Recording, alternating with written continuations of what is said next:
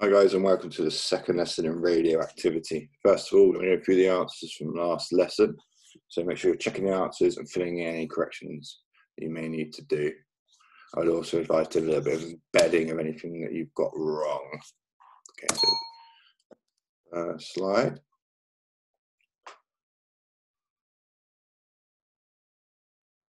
And second slide. Make sure you're pausing and writing down your answers. Okay, moving on. I'm going to start today's lesson with some retrieval as always. So first of all, first slide. Remember to pause, write down your answers, and then check. Here's the answers. Second slide. And here's the answers. Third slide.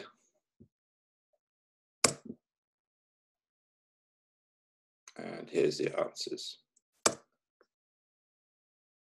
Okay. Today, guys, we're going to be looking at the different types of radiation that an isotope can emit. Okay, so first of all, you needed to either have drawn out or printed out the table attached to show my homework. Okay, it's completely fine whichever way you want to do it. If you're trying to save some ink, it's absolutely fine to just draw it out. Okay. So hopefully you've got this in front of you. Okay, I'm going to fill this in together. So, an alpha particle, what is it? It is a helium nucleus. A helium nucleus. And to remember, if we were to draw a helium nucleus, it would look like this: two positive protons, two neutrons. Okay. The symbol is an alpha symbol, which looks like this. And then a helium nucleus is ejected, so we've got 4 and 2. Okay, and you can check that on your periodic table. Okay, so the range in air of an alpha particle is a few centimeters. Okay, speed, 10% of the speed of light.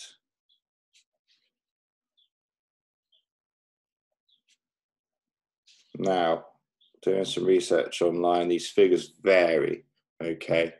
But the idea is that you know which is the fastest and which is the slowest. Level of ionization. I'm going to come on to look at what ionization means after filling this table in. Okay. And it is the most ionizing. Okay, and it's blocked by paper. So it doesn't take much to block an alpha particle. Okay, moving on to beta. So beta is something that an isotope can emit, and it is a high speed electron. Okay, and the symbol looks like this. And it's ejected an electron, so it looks like that. Okay. Range in air, a bit further this time. It's about 1 meter. Speed,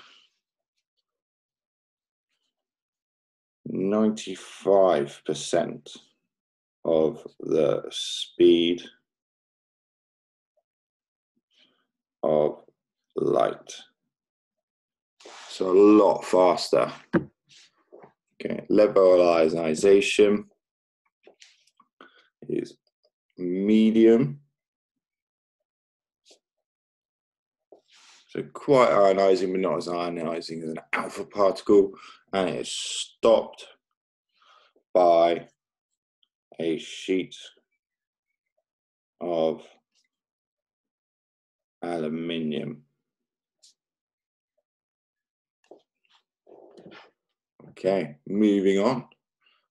Finally, gamma radiation. Okay, and this is not a proton, neutron, or electron. Gamma radiation, as you may remember from a previous topic, is an electromagnetic wave.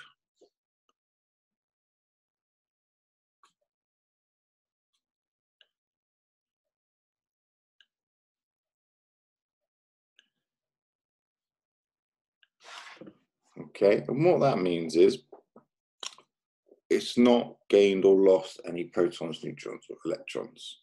And the symbol is a Y.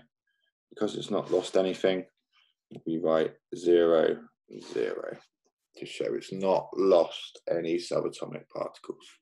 Range in air, and this can travel a lot further, at least 1 kilometer. Okay. Speed is the speed of light, as it's part of the electromagnetic spectrum. Level of ionization, okay, it is the least ionizing of all the types of radiation, okay, and it's blocked by thick sheet of lead. And for anyone who's had X-rays, which is quite close to gamma rays on the electromagnetic spectrum, you'll know that you're given a lead sheet to protect any vulnerable parts of your body. Okay. Okay. Now, guys, the really important thing is to then do some embedding of this information. So I would like you to spend some time embedding this information using whiteboards or getting your parents to test you. Okay, so pause the video and try to embed this information.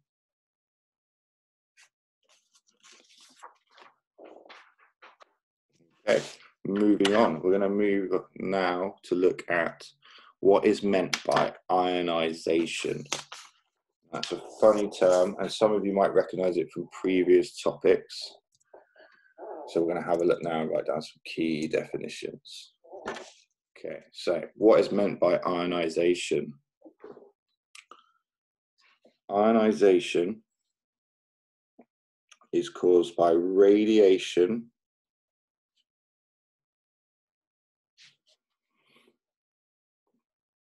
that is able to remove or add electrons which produces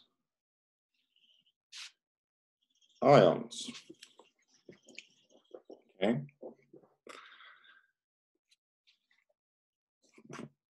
An example would be, for example, I'm going to do lithium, nice easy one. 7, 3, is it? Are the numbers on the periodic table, it's atomic mass and atomic number.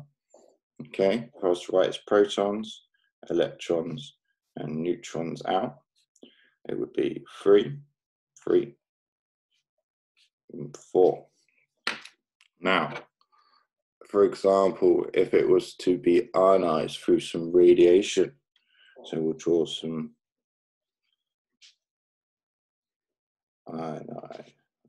waves to show some ionization going on. What would happen to lithium? So lithium,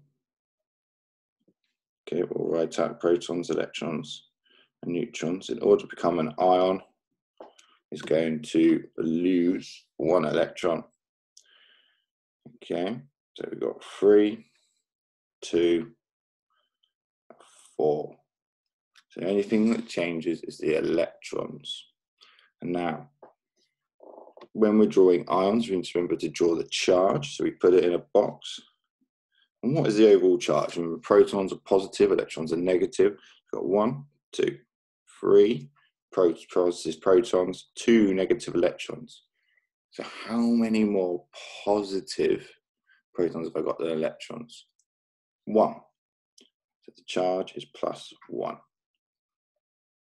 Okay, now draw that as a structure. So the electron structure, remembering that the electrons go, first shell holds 2, the second shell holds 8.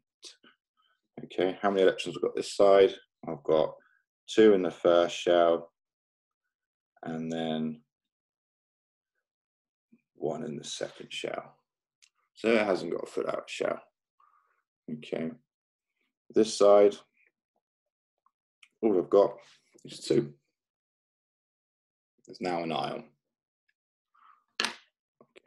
Final thing we need to get down today: what are the potential risks of ionization? Why are we worried about ionization? Firstly, ionization changes the way in which our cells behave.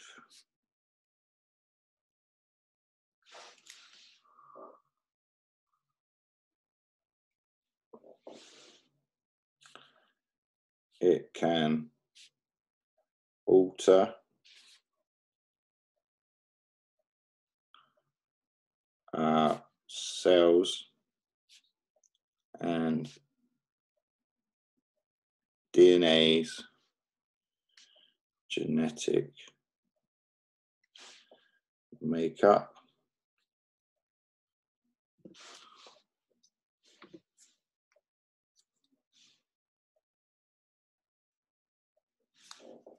You can imagine if we're changing our DNA or the way our cells are functioning, it's going to have a drastic effect on their functions in our body and lead to some nasty side effects. Okay, so ionizing radiation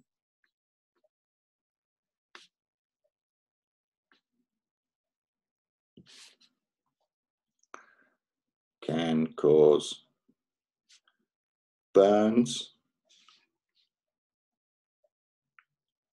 and also cancer. Changing the structure of our cells, these cells can then rapidly divide and can spread, and this is what cancer is. That is all we need to get down for today. Again, we've now just written down some more information. It's really important we embed this into our memories before we try and apply it, otherwise you're really going to struggle. Okay, so for now, I'd like you to, again, make sure you've got all this information down and then spend some time embedding this information. Okay, finally today, guys, we're going to have a look at some independent practice questions. Again, the next video will have the answers at the start. Okay, first slide, make sure you pause the video. You can print these out or you can just write them down.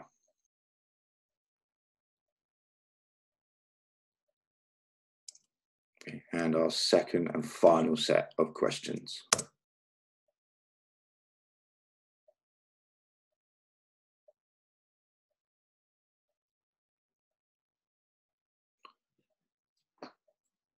Okay, that's it for today, guys. I hope you're well. It's looking a bit miserable outside today when I'm recording this lesson. Hopefully it brightens up again. Take care, and I'll see you next lesson.